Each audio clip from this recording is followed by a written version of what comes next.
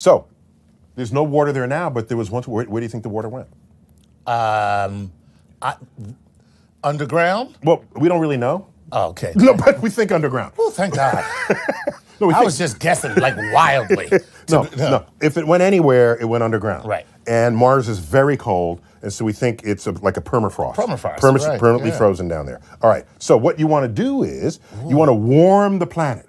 If everything there's frozen and it gets warmer, you'll evaporate more carbon dioxide, and that'll help trap more heat, and then that'll make it hotter to evaporate even more carbon dioxide. You get all of that out of the system and into the atmosphere. Then now it's warm enough. Now you're still mostly greenhouse gases. You still need oxygen to breathe. Right. So now you put microorganisms that eat the CO2, and they release oxygen. They release oxygen.